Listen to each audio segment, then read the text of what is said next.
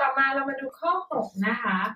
จะเห็นได้ว่า x ยกกำลังลบ2ลบ y ยกกำลังลบ2ส่วนด้วย x ยกกำลังลบ1ลบ y ยกกำลังลบ1ทั้งหมดยกกำลัง2เนี่ยทั้งหมดยกกำลังลบ1อีกทีการที่ยกกำลังลบ1แบบนี้เราสามารถทำให้เป็นกำลัง1ได้โดยการสลับเลยนะคะกลายเป็น x ยกกำลังลบ1ลบ y ยกกำลังลบ1ทั้งหมดยกกำลัง2ส่วนด้วย x ยกกำลังลบ2ลบ y ยกกำลังลบ2ตอนนี้กำลังลบ1ข้างบนหายไปแล้วนะอันนี้เราก็จะแยกได้อะไรคะแยกได้2วงเล็บนะคะตัวนี้คูณกัน2วงเล็บถูกไหมมันยกกำลัง2ก็ต้องมี2วงเล็บคูณกันนะคะตัวล่างเนี่ยเปรียบเสมือนสูตรนี้ค่ะหน้ายกกำลัง2ลบหลังยกกำลัง2ก็จะได้หน้าลบหลังคูณกับหน้าบวกหลังนะคะหน้าคือตัวไหนคะหน้ายกกำลัง2หน้าก็ต้องคือตัวนี้ถูกไหมลบตัวนี้นะคะหลังบวก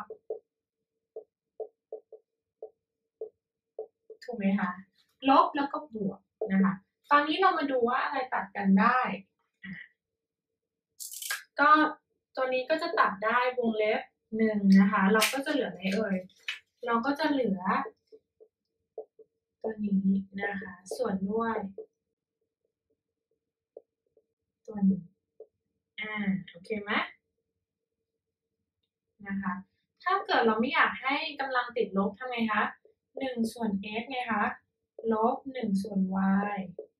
กับ1ส่วน x ไงคะบวก1ส่วน y โอเคปะเรียบร้อย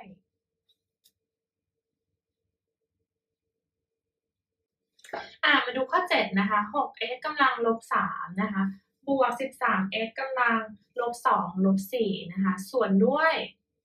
x ยกกำลังลบ1บวก2นะคะแบบนี้นะคะเราเห็นว่ามันเป็น x ยกกำลังลบ3นะคะเราลองไปหารสังเคราะห์ดูนะคะหารสังเคราะห์เราก็เขียนสมสิทธิ์เรียงดีๆไป6 13นะคะ0แล้วก็ลบ4ถูกต้องป่ะนะคะเราลองแทนค่าลงไปค่ะว่ามีตัวไหนนะคะที่ทำให้สมการเป็นจริงบ้างนะคะเราลองแทนเป็นอะไรดีคะเราลองแทนเป็นลบ2แล้วกันนะคะแทน x นะคะเท่ากับ x ยกกำลังลบ1เท่ากับนะคะเท่ากับ2เพราะว่าเราสังเกตข้างล่างเห็นไหมคะตัวนี้นะคะมันน่าจะตัดได้ลองดูก่อนไม่เสียหายนะคะลอง x ยกกำลังลบ1เท่ากับลบ2ดูแทนลงไปนะคะเราก็จะได้6คูณกับ x ยกกำลังลบ1ทั้งหมดกำลัง3ถูกปะถึงจะได้ x ยกกำลังลบ3นะคะบวก13 x ยกกำลังลบ1คูณกับ2นะคะยกกำลังขึ้นไปนี้เราก็จะได้นะ6คูณลบ2ยกกำลัง3บวก13คูณลบ2ยกกำลัง2ลบ4ตัวนี้6คูณกับลบ8ถูกไหมคะบวกกับ13คูณกับ4นะคะแล้วลบกับ4ตัวนี้ได้ลบ48บวก52นะคะลบ4รวมกัน52บวก52ก็ได้เท่ากับ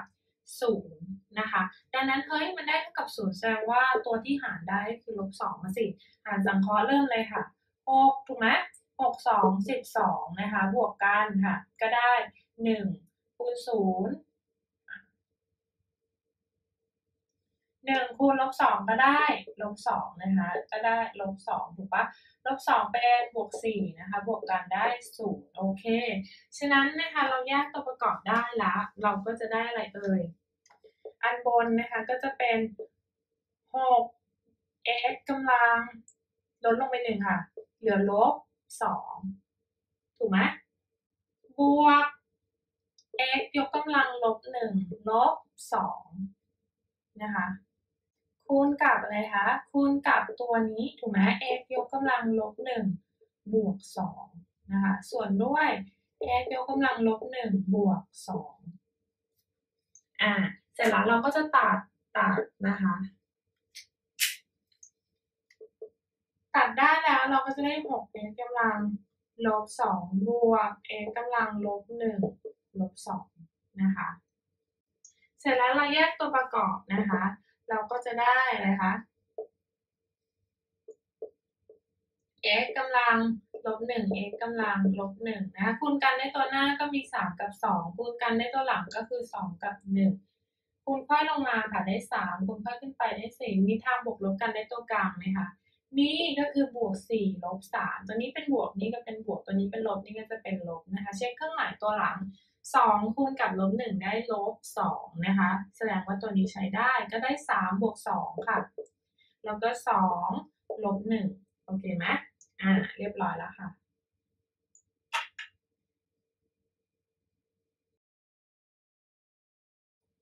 ต่อมาเรามาดูข้อที่8นะคะ2ยกกำลัง n บวก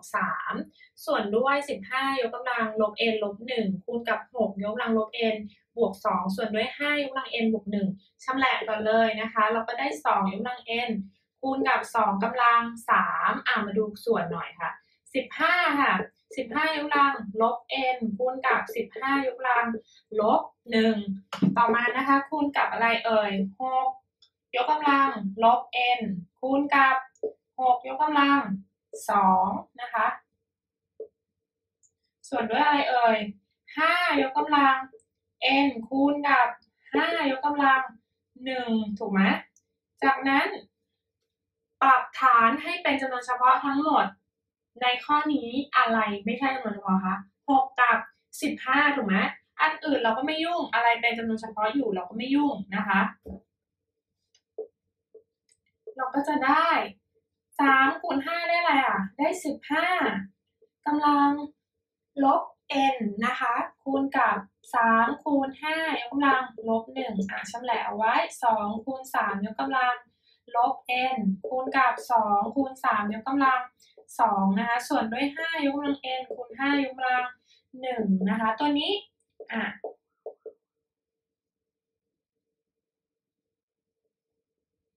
เราก็เอากำลังคูณเข้า3ยกกำลังลบ n คูณ5ยกกำลังลบ n คูณกับ3ยกกำลังลบ1คูณกับ5ยกกำลังลบ1โอเคไหมคูณกับ2ยกกำลังลบ n คูณ3ยกกำลังลบ n เรียบร้อยไปแล้ว1คูณกับ2ยกกำลัง2คูณ3ยกกำลัง2นะคะตัวส่วนข้างล่างเขียนไปอันนี้คือการคูณสามารถเป็นไงเลยเชื่อมอย่างได้เลยนะโอเคป่ะนี่คือการคูณถูกป่ะเศษคูณเศษส่วนคูณส่วนได้เลยไม่เสียหายนะคะเราตัดตัวไหนได้เราตัดก่อนเลยนะคะลดตัวแปรนะคะจะได้ไม่เยอะเราดู2ยกกำลัง n ก่อนตัดกับตัวไหนได้คะ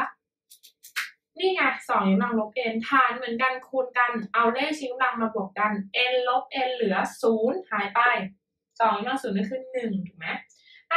ตัวไหนได้อีกเอ่ยตัวนี้ค่ะ3ยกกำลังลบ n อยู่ข้างบนกับอยู่ข้างล่างตัดกันได้